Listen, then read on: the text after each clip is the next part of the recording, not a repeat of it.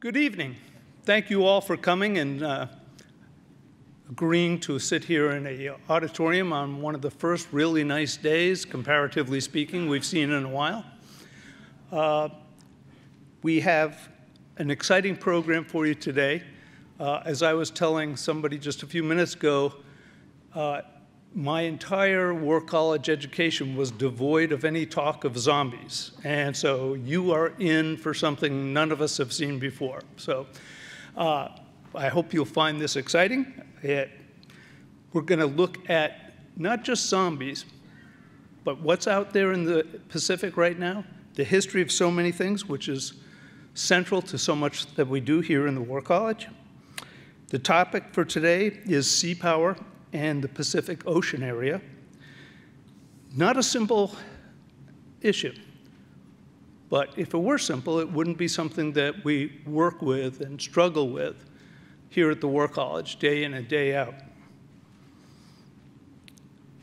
Like the other lectures that we've had previously, we have time for a lecture and about 15 minutes for question and answer upon completion of the lecture. So feel free to share the information you've gotten here. Spread the word about how good these lectures are. I haven't heard anybody say anything bad about them. But please keep in mind that the opinions being expressed are those of the people expressing them and are not a reflection of the views of the War College, the U.S. Navy, the Department of Defense. With that disclaimer out of the way, I'd like to introduce myself. I am Tony Fox. I'm a professor at the College of Maritime Operational Warfare. I work with Dave Pilati, who is usually the person who greets you for these things. He could not be here today because he has Naval Reserve duty at the Pentagon. So he asked me to try and fill his shoes. I'm lucky enough, however, to be able to introduce to you Professor Jim Holmes, who is one of the most published experts on the topic you're about to hear about here at the War College. Jim holds the J.C. Wiley Chair of Maritime Strategy here at the Naval War College and currently teaches in the Strategy and Policy Department and has previously taught in the National Security Affairs Department. So he's got a lot of experience across the college. He is the recipient of the 2016 Navy Meritorious Civilian Service Medal. He also has served in the Navy. That service includes service on the USS Wisconsin, a battleship during the first Gulf War. And during that war, Jim was gunnery officer and was the last officer in the U.S. Navy to essentially pull the trigger on 16-inch battleship guns in anger. Jim holds degrees from Vanderbilt University, Salve Regina, Providence College, and the Fletcher School of Law and Diplomacy, where he earned his PhD in International Affairs. Jim has over 25 book chapters and 200 scholarly essays published. His most recent books, only his most recent books, are Strategy in the Second Nuclear Age and the recently published Red Star over the Pacific, which has been named to the Navy Professional Reading List as essential reading. Copies have been placed on board every U.S. Navy ship, with every Navy jet squadron or aircraft squadron, and shore installation. So for you Navy spouses who are here in the audience, when you go home from this lecture, you should be ready to quiz your spouses on the topics you're going to hear about tonight. We could go on with all of Jim's accomplishments, but I would like to close with one very pertinent fact. Our former Secretary of Defense, James Mattis, pronounced Professor Holmes to be troublesome. That is certainly an interesting compliment. Thank you very much for coming, and with that, Professor Holmes.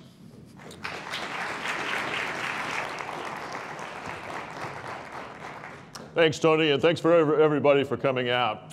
Now, I bet you think that the title I gave the lecture is a cheap ploy to get you to come out on a nice Tuesday afternoon, and you'd be right about that.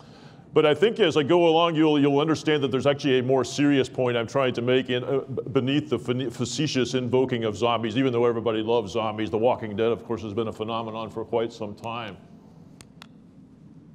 Oh, let's see if we can get, there we go. I think I got a little too cute with the animations here. And the point is this.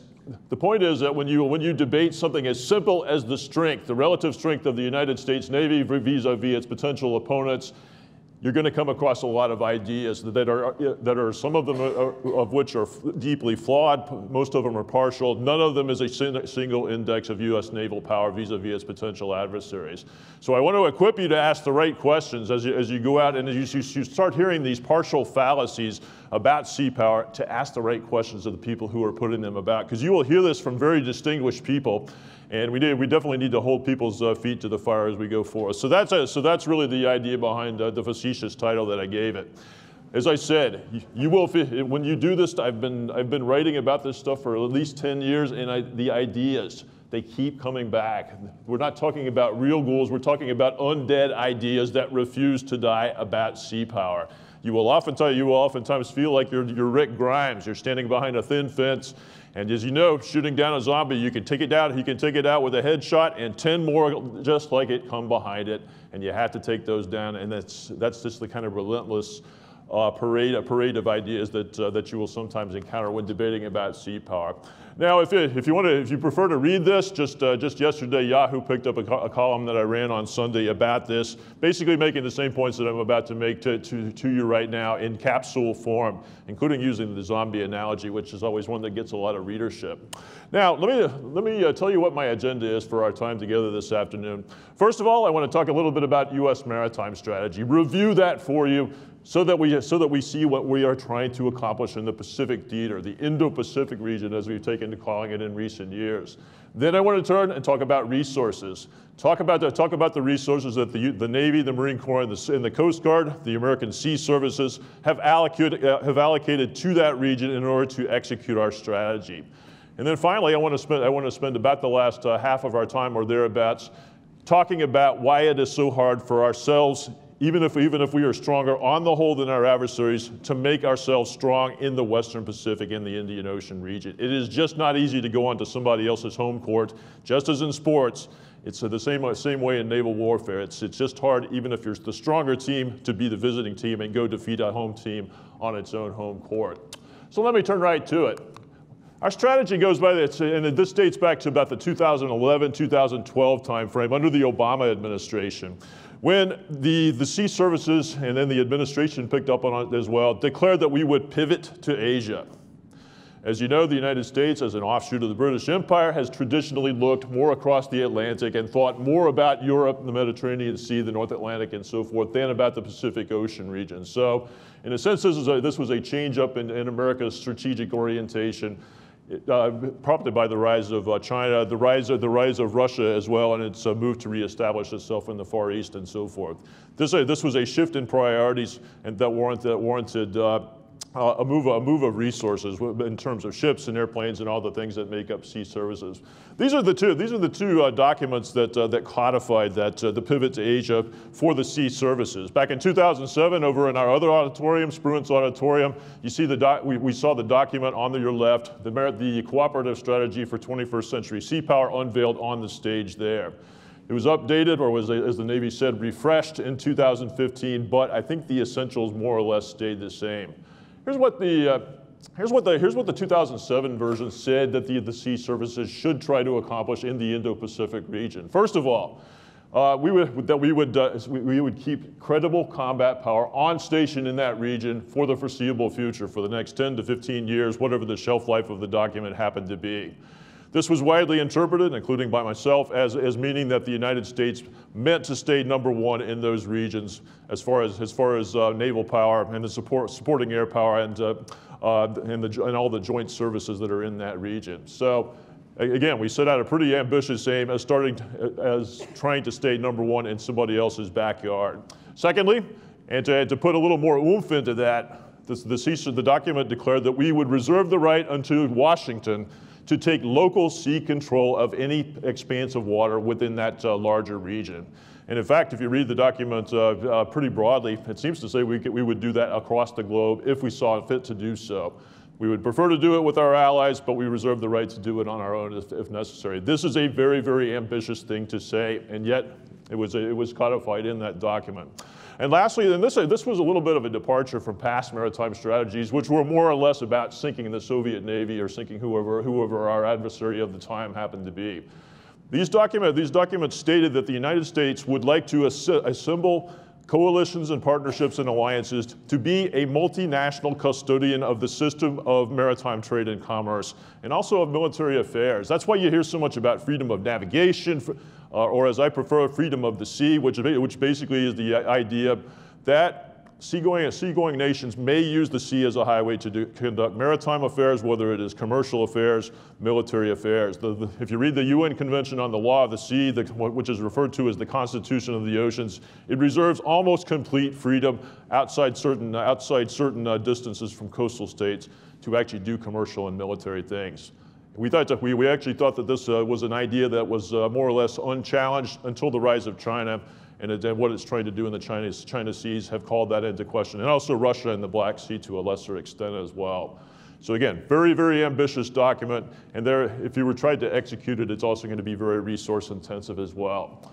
The Obama administration, in its last year or so in office, also codified its own ideas about the Asia Pacific. And it basically just said what I did. I stood up and cheered when I saw page 1 of this document back in 2015, and it starts off by talking about why we and our allies and partners and friends should all try to defend freedom of the sea, because if you need access to the rimlands of East Asia or Western Europe, whatever the case may be, you have to be able to get there, and most things, whether it's commerce, military power, still go by water, even in this age of air and space power.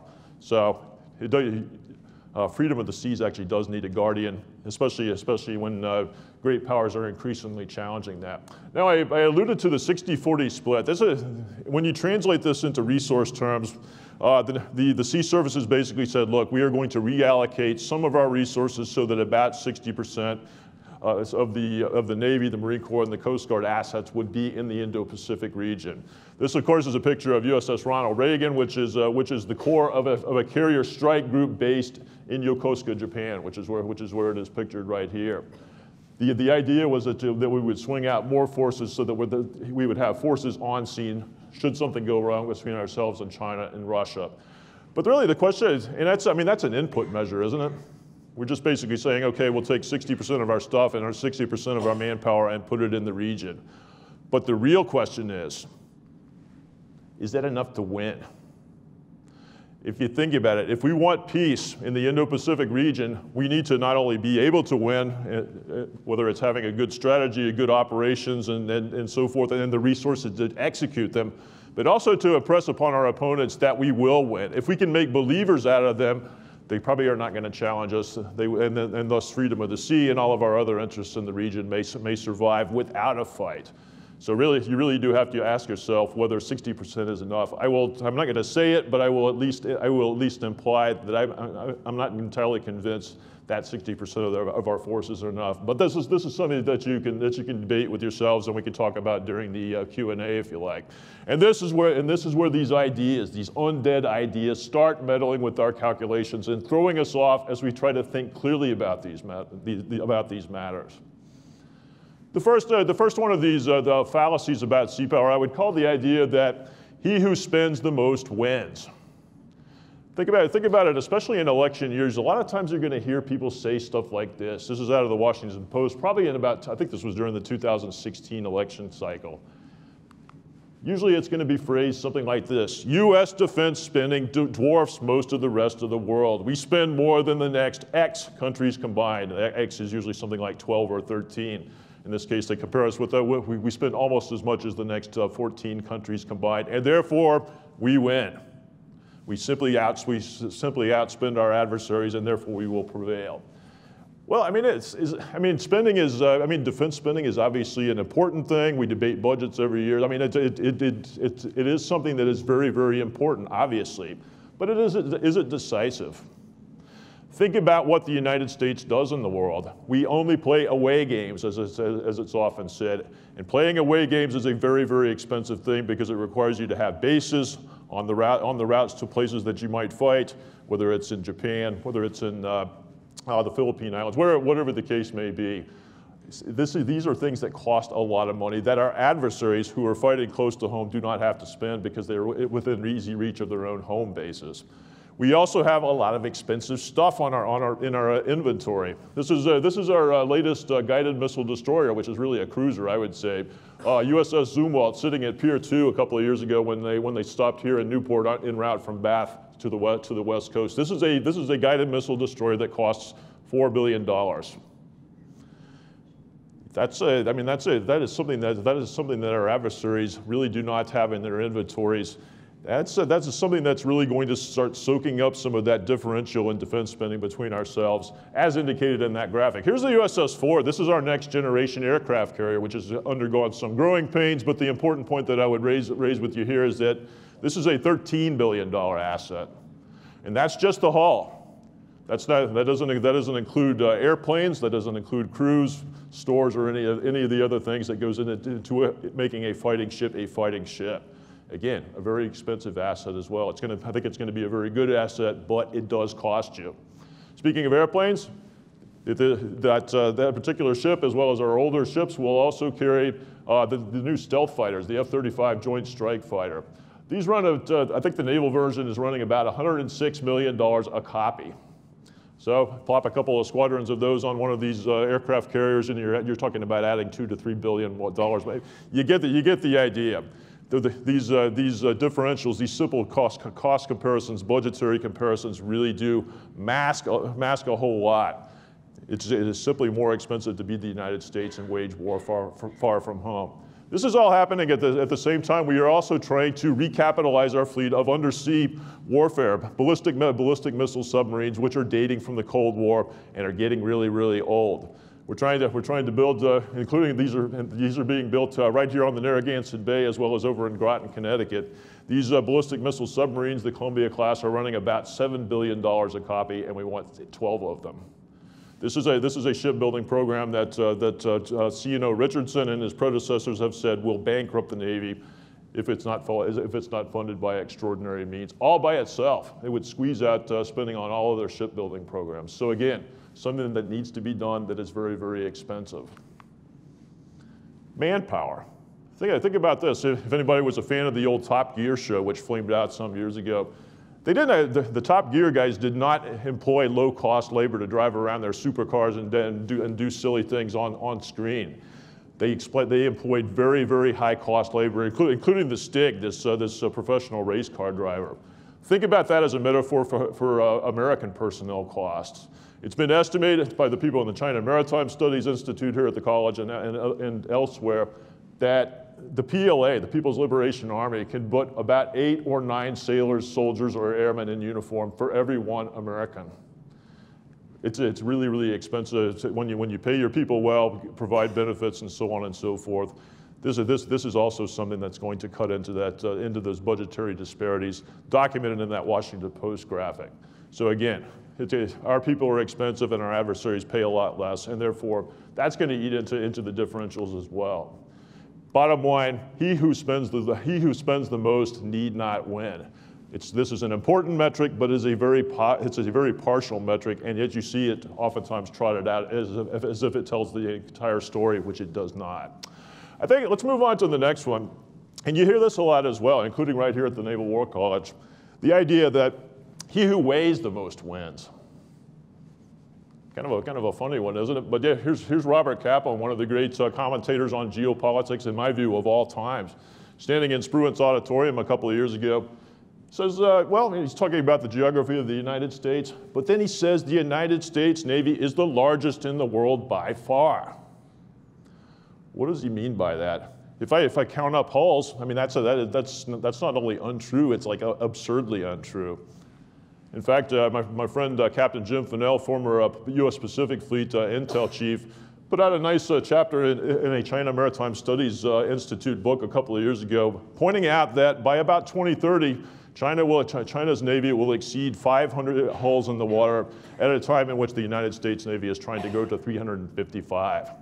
So clearly numbers do not explain what people mean when they're talking about who has the largest Navy.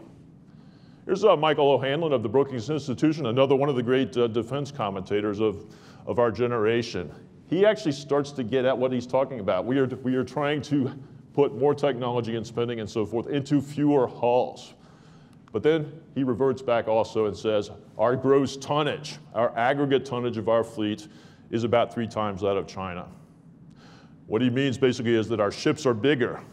And they actually have to be, don't they? If you're going to go across thousands of miles of water into the Western Pacific, 7,000, 8,000 miles of water, you have to have more fuel. You need to bring all your stuff, whether it's spare parts, stores, fuel, all this kind of stuff, in order to be able to fight, again, in somebody else's backyard. So he started to get at the point here. Again, this is not an irrelevant point at all, but again, it only tells part of the story. So beware when you hear this trotted out, as though size is the only thing that matters when you're comparing one fleet against another. I mean, think about it. If tonnage is the only determinant of combat power, of who has the strongest Navy, well, this ship right here is 5 times as strong as the Ford-class aircraft carrier I just showed you.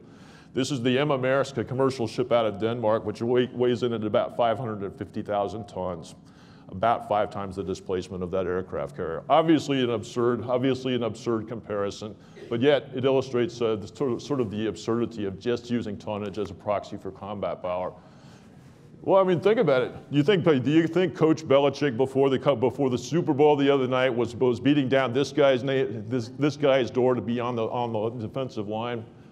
And yet, he's probably bulks more than anybody on the Patriots lineup if he actually came into camp. Love the zit on his belly there too. It's kind of fun. This image to me starts getting at what a more realistic way of measuring naval power. If this is a proxy, if this is an image of U.S. naval power, then I'm kind of happy, because this is a big beefy guy who also has a lot of combat power.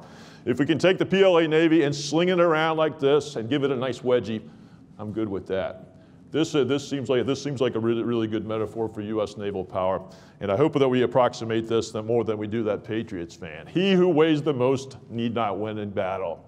Now, the next fallacy that I would call to your attention is sort of the idea that at some point in the past, the United States Navy was the right size, had the right number of ships, the right amount of combat capability, and so on and so forth. And therefore, if we fall below that number of ships or whatever, then we're in dire peril. This is another one that comes up a lot in election years. We didn't hear too much about it this past year just because it was mostly just congressional elections, but especially in presidential election years, this comes up a lot. The idea that the Navy is in dire peril because it is the smallest since 1917. 1917, I'm not sure exactly why they picked 1917 in particular. 1916 is the year the Wilson administration launched us onto a major naval expansion. To me, that would be the logical year. But anyway, that's the idea. This is when the United States Navy starts to become a 2-ocean Navy, such as we're used to today. So the idea is that we now have fewer ships than we did in 1917, and therefore we are in a danger zone. You've actually heard this kind of recently, just in the wake of the 2018 elections. We've actually seen a change in the Senate Armed Services Committee, with Senator David Perdue taking over the Sea Power Subcommittee, and he actually used that little factoid. We have the smallest Navy since World War I. Again, as though this is some sort of threshold beneath which we should really be alarmed about the size of the Navy.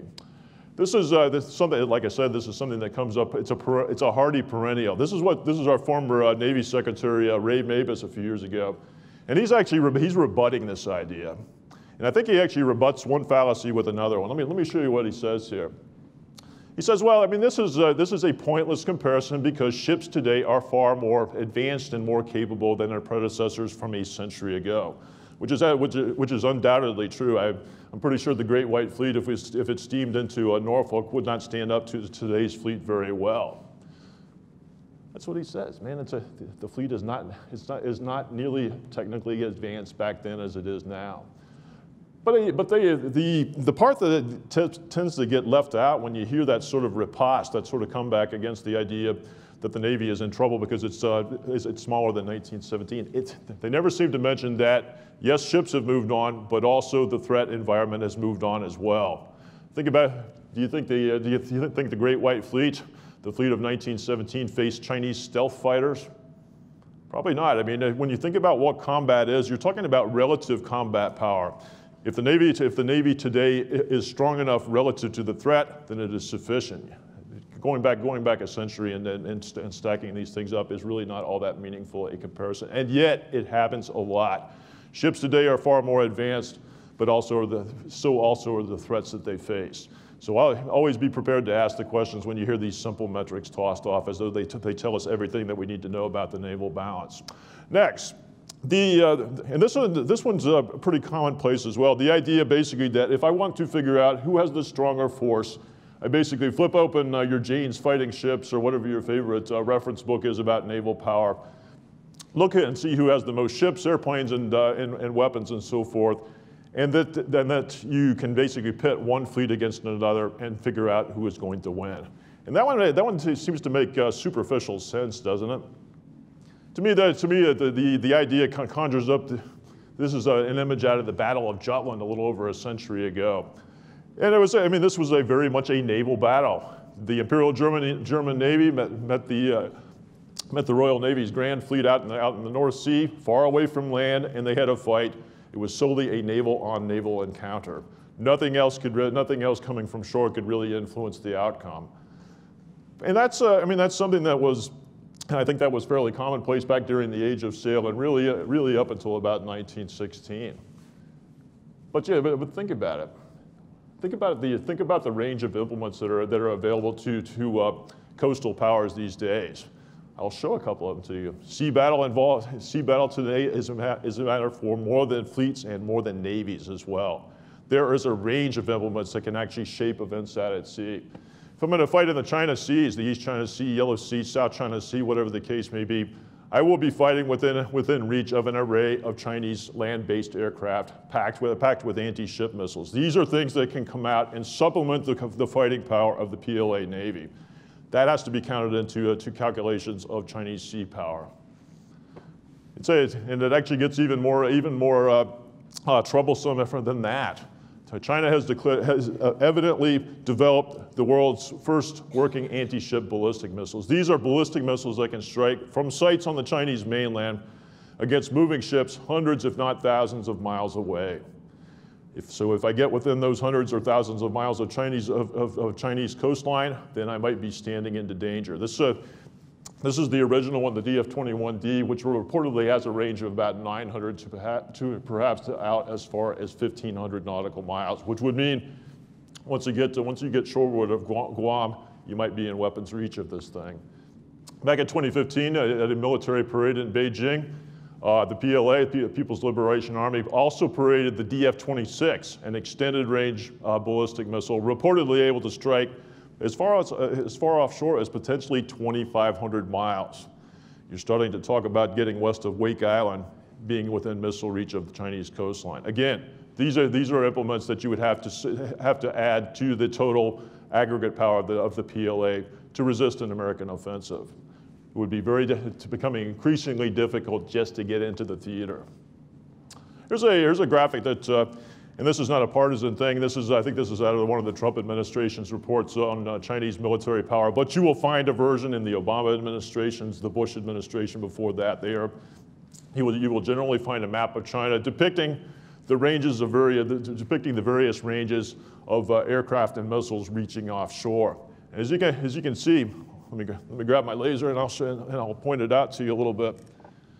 If you look at those range rings rippling out, well, there's Taiwan.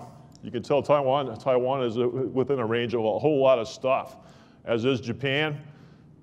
On out to the second island chain centered on Guam, Strait of Malacca is within reach of certain weapon systems, without even those weapons leaving the Chinese mainland. So again.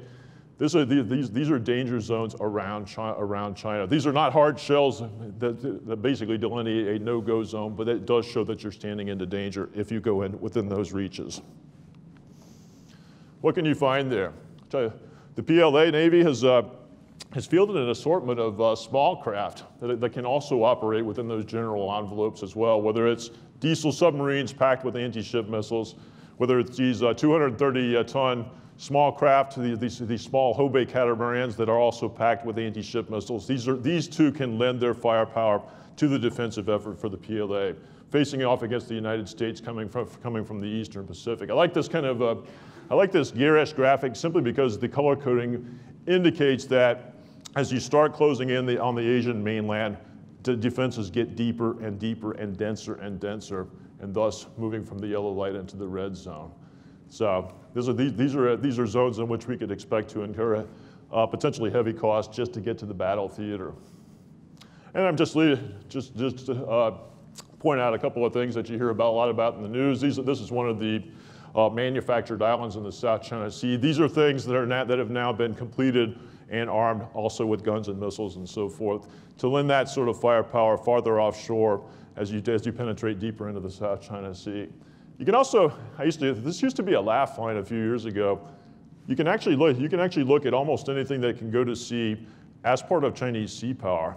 If you look at the confrontations in the South China Sea, these have actually been the vanguard of the Chinese, what we call the gray zone strategy. A large fishing fleet manned by maritime militiamen. These have been the shock troops essentially for Beijing as it faces off against the Vietnamese Coast Guard, the Philippine Coast Guard, and so forth. So again, these are implements that China can use to shape events at sea. You have to factor that in as well. Don't think they would go up against a destroyer, but they can do a lot in that sort of uneasy peace in which we find ourselves. So bottom line, when you think about this, when you start aggregating who has the stronger fleet, it's not who has the stronger fleet, it is who feels the stronger force is likely to win. So don't ever get sucked into thinking this is solely a Navy on Navy thing that we are talking about. And in fact, when you start to think about putting all these metrics in and trying to come out with a realistic picture, there's a lovely anecdote in this history of the Vietnam War, which we used when I was a student here. The idea is basically the Nixon administration comes in 1969 and wants to know when we are going to win the Vietnam War. So they feed all the statistics into the computer, and the computer says, you won in 1964. It's really very difficult to come up with a realistic estimate about combat power just by using partial statistics, which is what the idea of this joke is trying to convey. Garbage in, garbage out. So always demand more metrics so that you can come up with some sort of realistic appraisal of what the combat balance is at a certain place on the map at a certain time, given a certain adversary. You simply have to be more sophisticated than these simple metrics would suggest. Now, if you sum up these bad ideas or these partial ideas, you get things like this from very distinguished commentators. I'm going to pick on John Mearsheimer. He's a professor of political science out at the University of Chicago, and has been a commentator on maritime strategy since the 1980s. In fact, he was here in the mid-80s to comment on the U.S. maritime strategy against the Soviet Union. He was just here a few weeks ago, also in a follow-up vis-a-vis China. And here's what he doesn't actually say this, but I'm going to show you something. This is actually accurately conveys what he's trying to say. Here's what he says in his, here's what he says in his influential book, The Tragedy of Great Power Politics. Here's how he leads it off. Present-day China does not possess significant military power. Wow, I've just showed you an array of things that seem to contradict him. And let's look at the second half of the sentence. Its military forces are inferior to those of the United States. And he seems to think that the second half of the sentence supports the first half. Isn't it possible that China's military forces could be inferior to those of the United States on the whole, but yet stronger at the right place and time where China sees the need to do battle? And I will suggest to you that the answer is quite clearly yes. In fact, political scientists who study this kind of thing have done surveys of history and concluded that the weaker power wins about a third of the time, scoping back through history, because it concentrates at the right place and time. It's smart. It does things smarter. It wants its goals more. There's a whole array of factors that can offset simple calculations of military strength like we've been going through. But yeah, and so he goes on and he draws out rather strong implications from this. China is weaker on the whole than the United States, and therefore it is a major, major disaster for China if it picks a fight with the United States these days. Really. All right, and obviously I'm going to argue with that and take issue with that. And we'll spend the balance of our time talking about why this is such a misguided way of looking at military power and naval power. Away games are hard, as I started off by saying. Here's our patron saint in the strategy and policy department. Sorry for those of you who are current students, but you just can't have a talk without the Grand Master Karl von Clausewitz. He's basically saying a really, really simple thing here. He's basically saying, one, be really strong. Go to Gold's Gym, hang out every day, bulk up, so that you are really, really strong in general. But then he goes on and then he starts to break this down. Yes, it's important to be strong in general. Be best to have the biggest and strongest military, but it's most important to be strong at the decisive point, at the decisive time. That's where the fight is going to happen. It doesn't really matter how much stuff your adversary has. If it's far away, it really matters what's on the scene at the right time and place for battle. And therefore, this is one of the passages he's known for. Keeping concentrated, keeping all your stuff, all your manpower, resources and stuff at that decisive place is the best way to assure that you outmatch your opponent. Pretty straightforward, isn't it? Wherever the battle is, you want to be stronger there, and therefore it's best to concentrate most of your stuff at that point. And here he actually gets at it a little more deeply and a little more accurately. Keep in mind that we are talking about relative superiority at a particular place and time. Even if you are not stronger than your adversary on the whole, you can still be stronger at the right place and the right time. I mean, take a simple metaphor. What are there, probably 100 of you all here? I sort of doubt that I have more aggregate combat power myself, even though I work out and so on and so forth, against all 100 of you. But if you all were to scatter all the way throughout the War College compound, and if I could arrange a series of one-on-one battles against you all, I might stand a chance. That's what Clausewitz's idea is. If I can outmatch you at the decisive place and time, I might actually be able to beat you, even though collectively you all are far stronger than I am. A very basic idea he's trying to make, but it's actually a really powerful point as well. And that's something we need to bear in mind as we think about military power in the Pacific and elsewhere in the world. You need to be relatively decisive at that place. Here's the Pacific Ocean. Here's the theater that we are finally coming to that brings us together today. You notice it's a pretty watery place, courtesy of Google Maps here. North America to the extreme right, Asia to the extreme left. Not a whole lot in the middle except the Hawaiian archipelago and lots of small islands and atolls in the middle of the ocean, which is all right because we know zombies can go underwater. So this logic applies to what we're talking about as we start to come to the particular scene and time.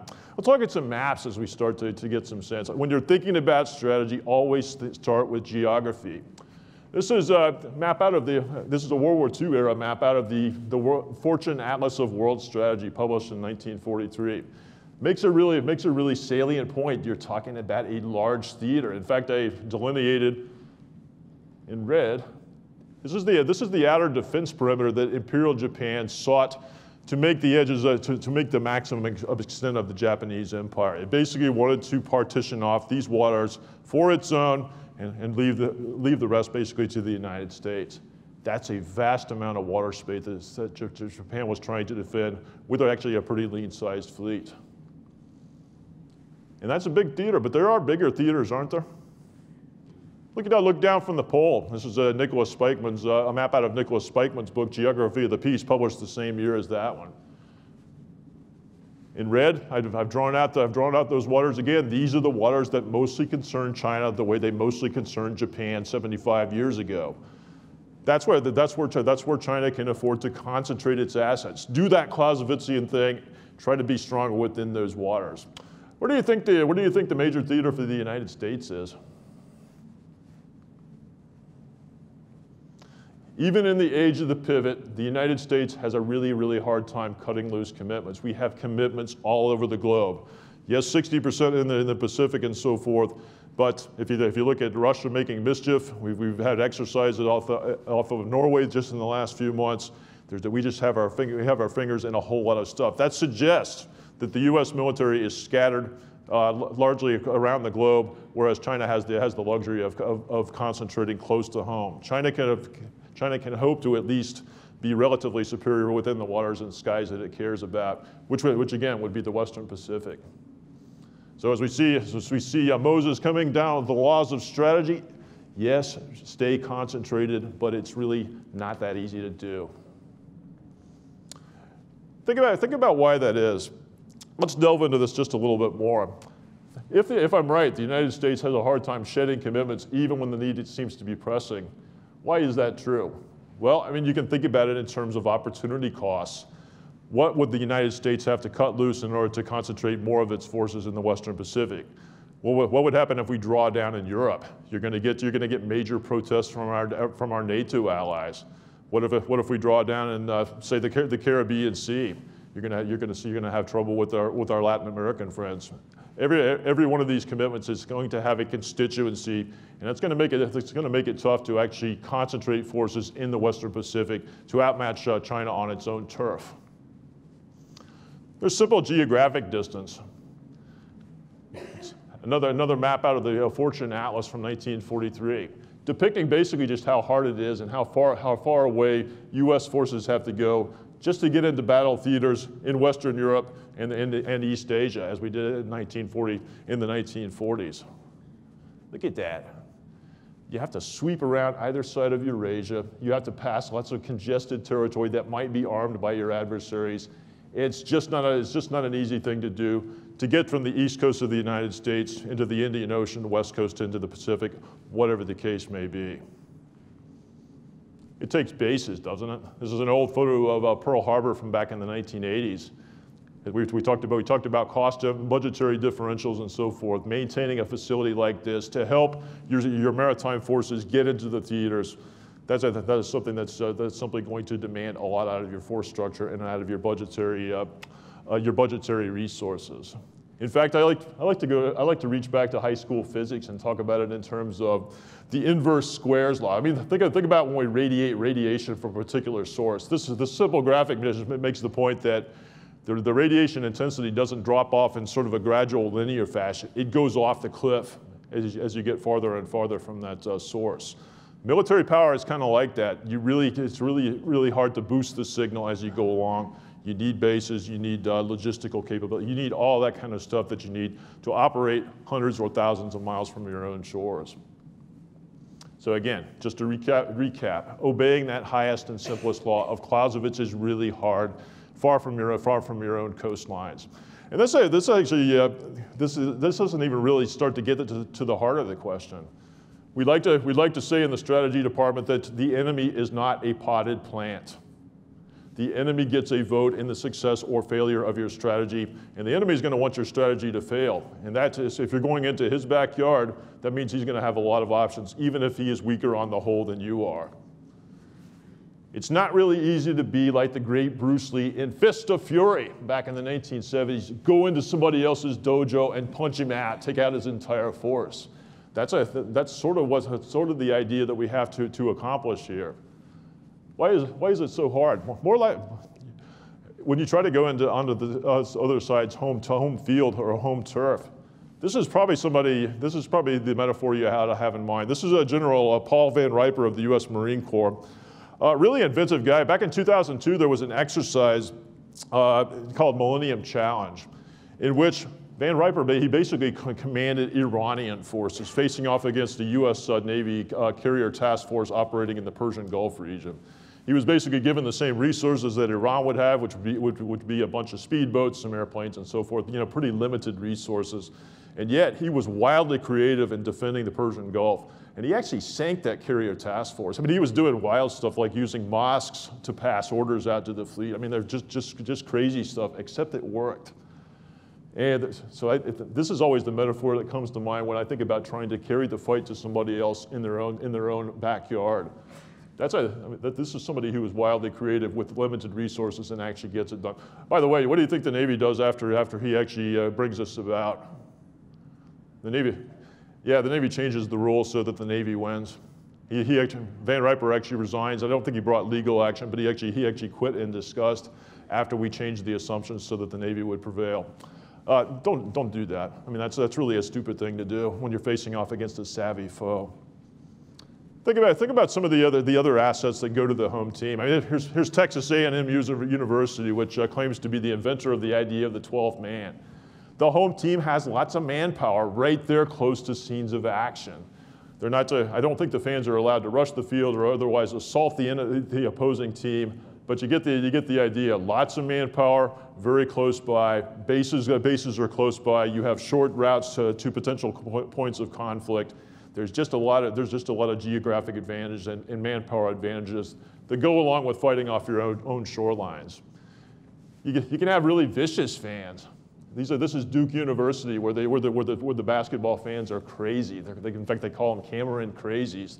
They are allowed to harass the opposing team and to try to miss shots and so on and so forth. Again, kind of a metaphor for what you can see in military affairs as well. There's nobody to enforce rules against this sort of thing, is there? In fact, you want to amass more resources, more manpower at the scene of conflict.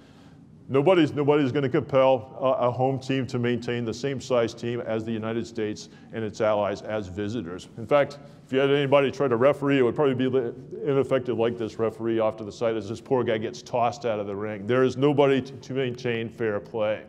In fact, this would be the sports metaphor I would reach for. This is the fans rushing the field after Manchester City won the English Premier League a few years ago. They're allowed to rush the field, and they're allowed to be soccer hooligans. These are all assets, these are all advantages that go to that home team in this sort of free-for-all environment that is combat. Bear in mind, yes, so again, the enemy gets a vote, and the enemy is going to cast that vote against the success of your strategy going into this faraway game. So to wrap this up and start to get us towards the Q&A, I would actually describe Mahan, our second president here, and of course, probably the most influential sea power historian and theorist of all time. He actually acts as a zombie killer here. He reduces a lot of these ideas to a simple formula that we can use to try to estimate whether we are strong enough relative to our potential adversaries in the Indo-Pacific region. Let me break it down really carefully for you and give you something to take away with you. If I want to size a fleet so that it can actually accomplish its goals, I need to do a couple of things. I need to estimate whether it is great enough. When he says great enough, he's talking about the material measures that we started off talking about at the beginning of the hour. How many hulls do I have? What combat power? What sensors? All of these material things have I actually assigned to my fleet? Have I built the right fleet and sized it correctly? Okay, so there's the material factor there. I need to size that fleet relative to my adversary so that it can take to the sea and fight with reasonable chances of success. Reasonable chances of success. So there's an element of probability in there. I may not be able to absolutely overwhelm my adversary, but I need to figure out whether I'm giving myself a fair chance. Great Britain, back in the age of sail, greatest navy in the world for a couple of centuries, used to have what they called the two-power standard. Basically, they would look at the combined fleets of their next two biggest navies, assume that they would join forces, and that was how they sized the Royal Navy. And basically they said, well, if we have equal numbers, well, we're Great Britain, so we're gonna go in with equal numbers, and because of seamanship and gunnery and all this other stuff that we do better than anybody else, that was what they thought would give them the edge in combat, even with equal numbers of ships and guns and so on and so forth. So that's the kind of probability assessment that Mahan wants us to get into. Okay, so material factors, probability, and then he talks about measuring ourselves against the largest force that we are likely to meet. This is kind of an interesting one because he's talking about politics here. I talked about opportunity costs and other political calculations a minute ago. If I'm facing off against another rival, I need to figure out what else that power is doing in the world. If I'm looking at China, what other commitments does China have that I need to plan against? I need to figure out the largest fraction of my adversary's force that I am likely to meet at a potential battleground.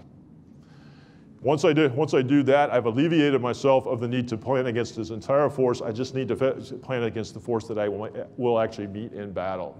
So again, there's a political calculation trying to figure out what fraction of the adversary's force the political leadership of that adversary is likely to put into battle. And that becomes the benchmark, the measuring stick for what I need to put out there. So again, politics, the opportunity cost, the material thing, and just simple probabilities. This is a deceptively simple passage that Mahan puts out there, but yet I reach for it quite a bit in my own writing simply because it's really rich in content. When you boil all this down, and then we're going to turn over to Q&A, I think this is the question that we're actually considering as we go out zombie killing. What happens when a fraction of the United States Navy, Marine Corps, and Coast Guard goes up against the entirety of an adversary force, close to that adversary's own shores, backed up by its Air Force, its strategic rocket force, and potentially even its Army? That's really what we're talking about. The United States having part of its force going out into the Pacific Ocean to confront potentially the entirety of the PLA, perhaps even backed by the Russian military as well. And that's really a lot more difficult calculation than these simple ideas about spending and tonnage and those so forth would actually convey to you. Who is going to win? And that's sort of where we are as we debate strategy and force design, and trying to execute the military strategy that our current administration has before us, and which is actually an extension more or less of what the previous administration bequeathed to us as well. Here's what I would leave with you. When you hear these ideas even from eminent scholars such as the ones I've pictured here, just ask the tough questions and let the buyer beware. From there, I've thrown a lot of material at you. Questions. What's on your mind? What can we talk about some more as we consider all this stuff? I will assist you with the microphone so everyone can hear your questions, please. Which will be the first question for Professor Holmes? Don't be shy. I've got a question. Tony, the host always has one in his back pocket just in case. Based on everything you've just discussed, based on all the factors you just discussed, do you think the U.S. Navy is on the right track in the way we're pursuing our construction plans and all that? Yeah, I think that's sort of where the rubber meets the road, isn't it? And I think the answer is, my gut feel is yes. I think I actually feel a lot better than I did even a couple of years ago about our prospects. And the reason for that is this. For one thing, I think we've just gotten serious.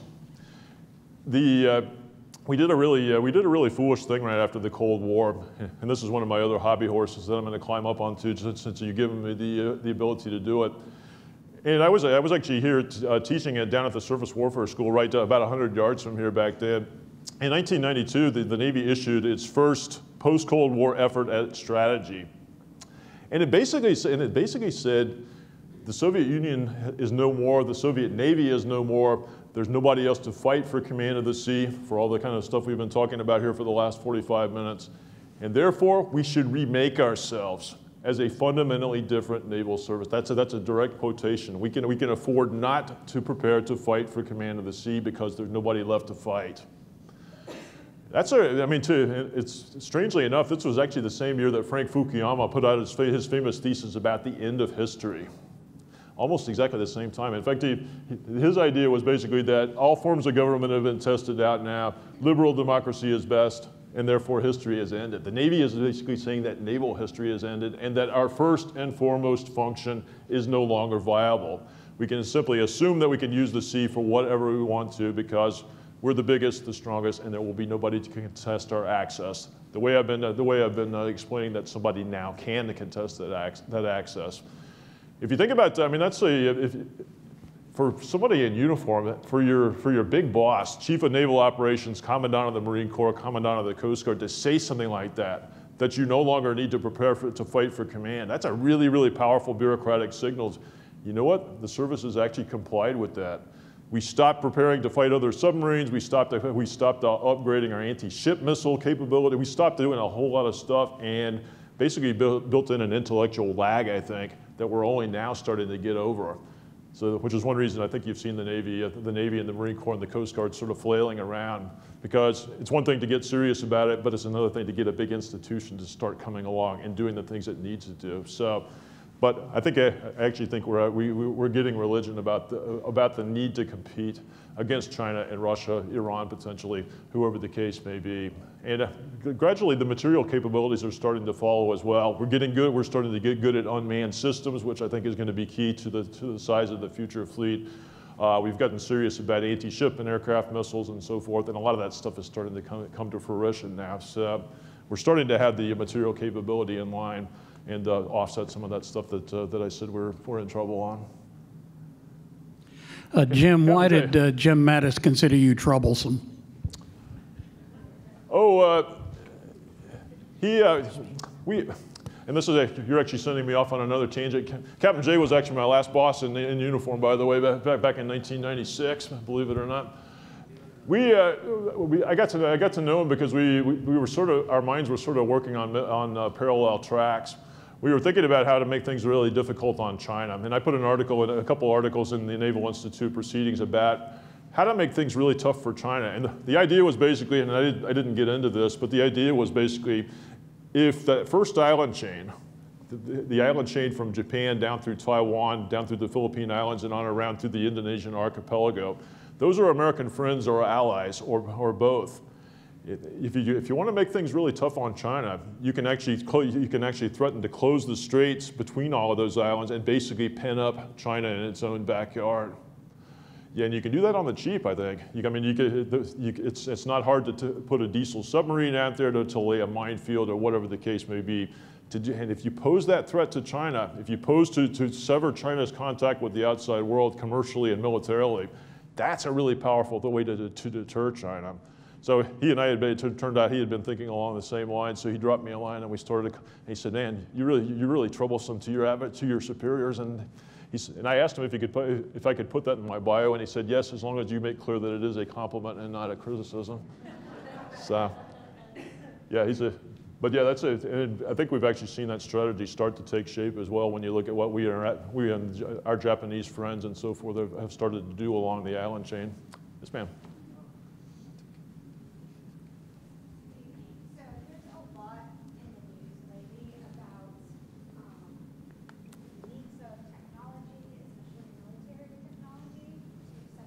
Yeah. How does that complicate where we are with competing against an army like the PLA or?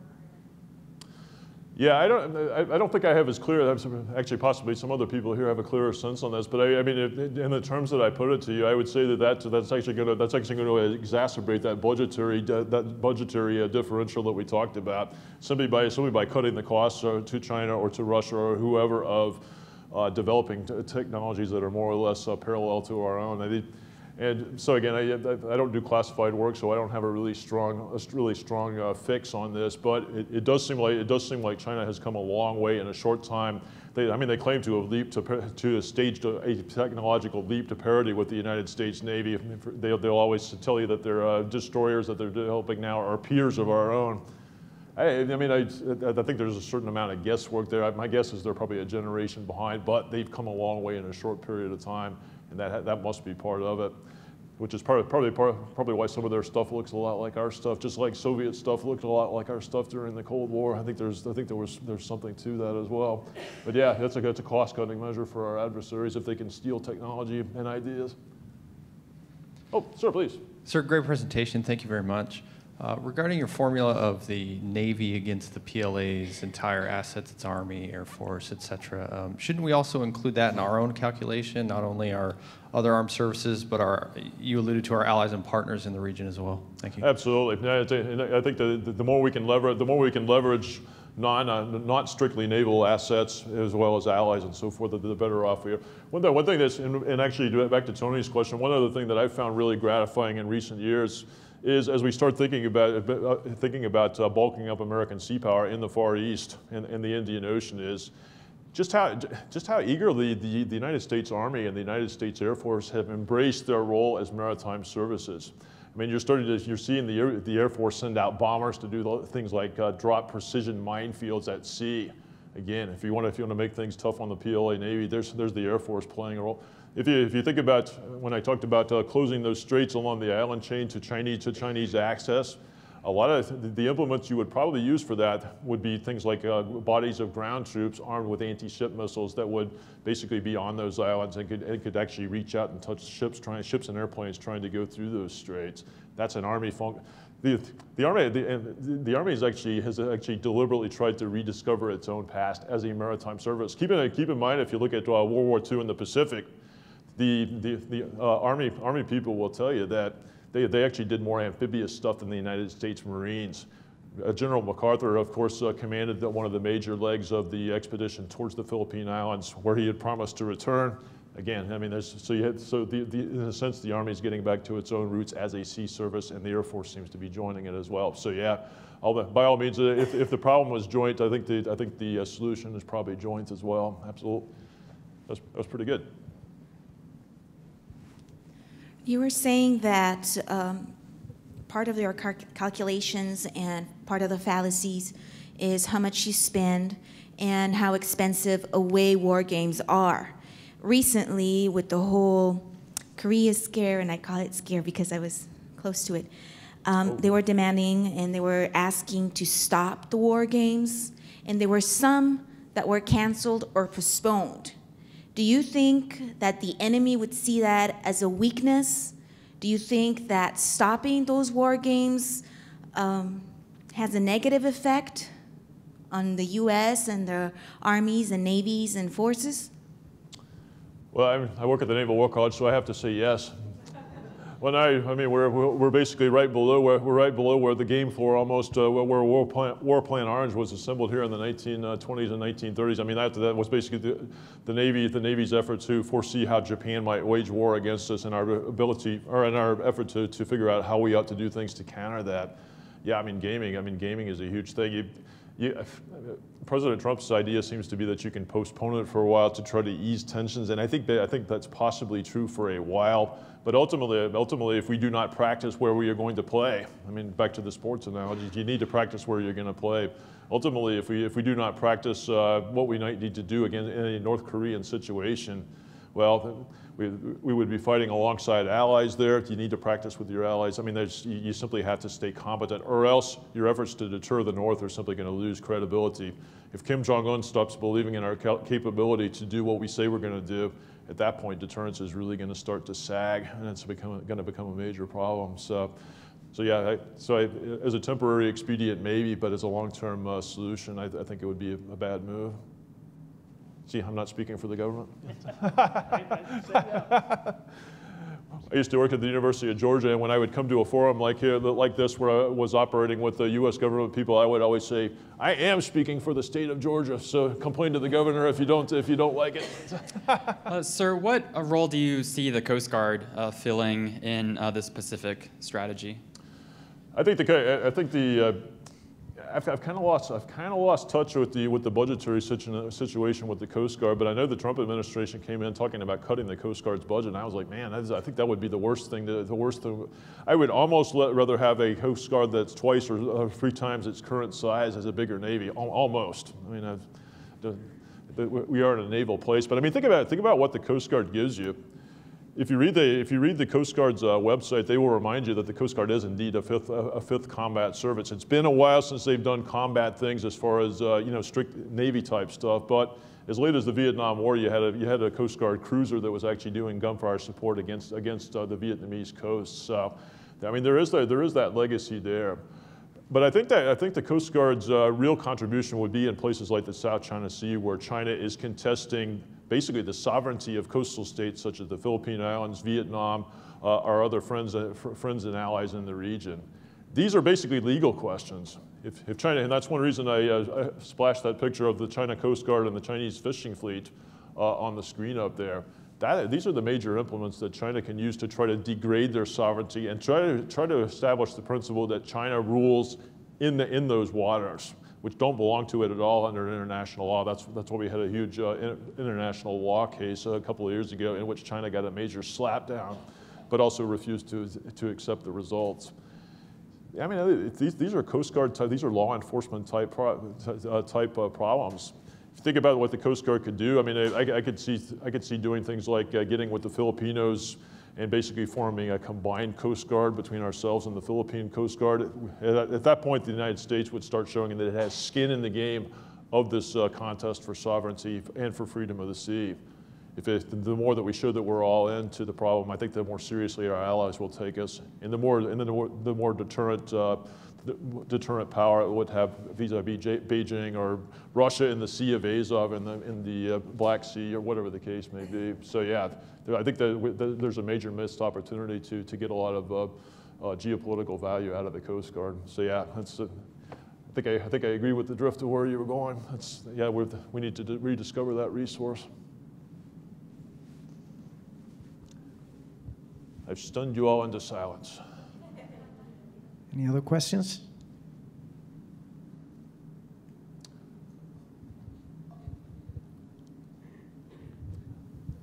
Yeah, the MSDF. Thank you for your... The MSDF requires him to ask a question. Yes, sir. I think you suppose that if United States has enough power, enough power, United States Navy can win the enemy. But if the war is limited, the resource or risk depends on the value of the objective. The value of the South China Sea is it's higher for China side. Yep. And that of United States is much less than that of China. So I think it is possible, even if United States have much naval power than that of China, if the value of object is much less than that of China, United States cannot put enough naval resources to the ocean and eventually lose the war. What do you think about the difference of value of objective? Yeah, I didn't want to go too far into Clausewitz with you all, but I mean that's basically the best we know that Mahan never read Clausewitz, as far as we know. But a lot of the things he says sound a lot like Clausewitz. If you think of it, where's my clicker? We'll go back to that passage that I closed with. That's what Mahan is actually alluding to it. Oh, keep going. There we go. Yeah, I mean that's part of the likelihood. When he talks about the biggest force I am likely to meet at a potential scene of battle, part of that depends on how much my adversary wants its goals. And you're basically saying that China cares a whole lot about what happens in the South China Sea. I mean, in fact, if you read what Xi Jinping, the president of China, and his lieutenants and his predecessors, Hu Jintao and so forth, have to say about that, they have repeatedly stated that this is part of China's effort to come back from a century of humiliation, reaching all the way back to the 1830s at the hands of Western seaborne conquerors. I mean, this is something that it really, really resonates not only with the Chinese leadership, but also with the rank and file Chinese citizens. Man, I tell you what, you're really framing a powerful appeal to those constituencies there. And he's basically, President Xi and his advisors have basically bound themselves to basically do whatever it takes in order to restore Chinese sovereignty. I mean, they talk about historic claims to most or all of the South China Sea dating back hundreds or thousands of years. I mean, these are things that suggest that China is really all in on its claims on the South China Sea. So and this would be something that would support what I said about China's luxury of concentrating most or all of its assets in the waters that it cares a lot about, which would be South China Sea, around the Senkaku Islands and the East China Sea, whatever the case may be. The calculation would be that the United States, if you turn this around and point it at the United States from the Chinese standpoint, the calculation on China's part would be that the United States is not likely to put most or all of its assets into a contest to basically preserve freedom of the sea. And that makes this actually look doable from a Chinese standpoint, simply because China wants it a whole lot and the United States does not necessarily, because it has other things going in the world. And plus, how do you explain that to the American people, that you want to send their sons or their daughters and all this expensive equipment over to defend something that looks kind of abstract? I mean, think about it. I mean, even people here at the War College will sometimes say things like, are we really going to fight with China over a bunch of rocks? Well, I mean that's kind of what the manufactured islands in the South China, the Senkaku Islands are uninhabited. I mean that's actually a pretty powerful thing to say. Even though I think it's utterly misguided. We're actually talking about the nature of the international system, whether it's sovereignty, whether it's freedom of the sea, all of these things. Go to the nature of the system over which we have presided since 1945, and without which the modern world really would not work on a commercial or a military level. Trying to explain that to your average person on the street is not the easiest thing in the world to do. So that's kind of where we are as we try to make the case to actually execute a decent strategy that upholds freedom of the sea in the Far East. And I'm not sure I have any pat answers for you, but you're entirely right to look at political motivations and basically how much we want it relative to our adversaries. You guys want it a lot. You live in the region, though. Okay, well, I tell you what, I will hang out for a few minutes if anybody wants to talk offline, but other than that, thank you for your kind attention and for coming out this evening. And we shall, oh, I think I was supposed to give a teaser for the next round of lectures as well. Oh, Dean's doing it. Oh, well, you'll hear by email. All right, there is supposed to be a slide up on the screen right now that looks much there like we go, this. There we go. Not yet. Yeah, that's better. Yeah, I like that one better. I'm the one with there we questions go. right There we now. go. Okay, so the next lecture we'll have is Civil Military Relations. That is going to be on February 19th. So I hope we'll see you all there. If you have any questions about this, please feel free to contact us between now and then. Thank you for your attention. If you didn't get a chance to sign in on the sheet out by the vestibule there, please do so on your way out. Thank you very much, and we hope to see you on the next